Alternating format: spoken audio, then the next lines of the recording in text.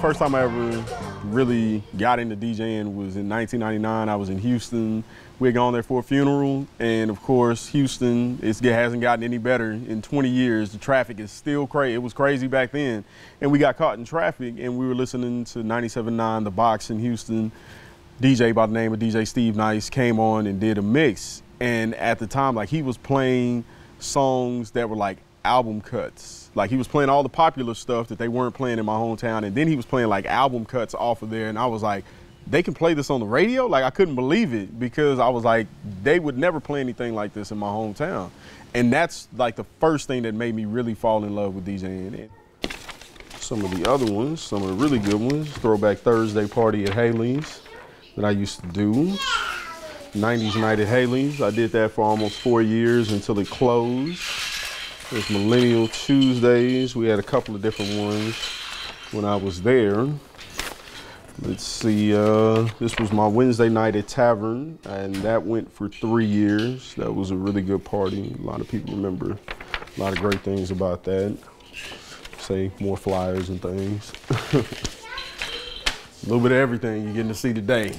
Before I got married and had children, so I had a child, I was out 7 nights a week. I would go out every night. And I would go to every bar. I would go on the square. I would go on Fry Street. When Rock and Rodeo was doing something, I would go over there. Anywhere that I could go where I could meet people and kind of just be in their face to be like, hey, my name is DJ question mark. And that's a super grind. It takes a lot to go out on a regular basis, to go out and basically you're turning up every single night. Not good for the body, let me tell you. Not good for the body, not good for the mind or the spirit, but at the time, it was necessary for me. It was necessary. We were asking around campus to different constituents saying, who's the person we need to use, asking students, and everyone kept saying DJ question mark is the one you need to use, because they were seeing him work on Fry Street, they were seeing him work in Denton. People knew him, and it wasn't just from his work he was doing, he was an overall good guy, and that's kind of the people we want working with us. First game, don't get to do it. The rest of the games go really well. He's like, hey, do you want to do football next year? Yes, I do want to do football.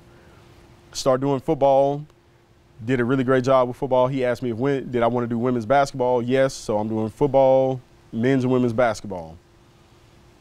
2016 Conference USA Championships, softball championships are at North Texas. I end up doing the softball championship. It seems like it's the greatest thing ever. Conference USA really loved it.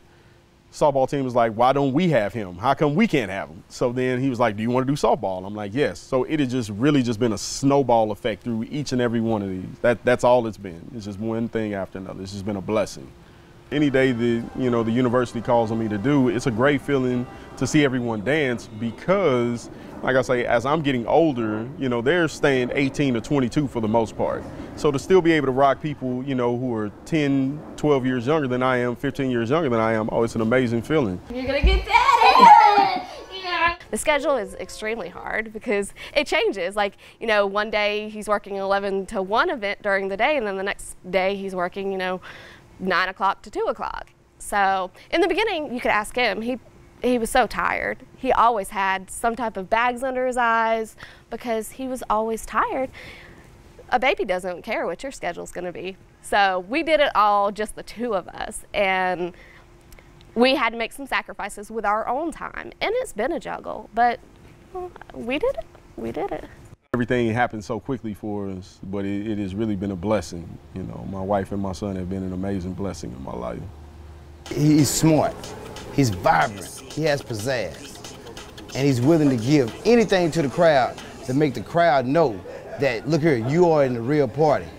Every time we have an event, whether it be for a sorority or even for a wedding, we always have DJ question mark come out because he is the best of the best. He always plays a good mix of music. You never feel like he's only playing to one or catering to one type of person. He's always trying to make sure that everyone's having a good time, and he does it through his music. He knows all of the hits, he knows what's trending, and he keeps the party going, so it's really fun. DJ question mark will be the DJ at my wedding, so that's it.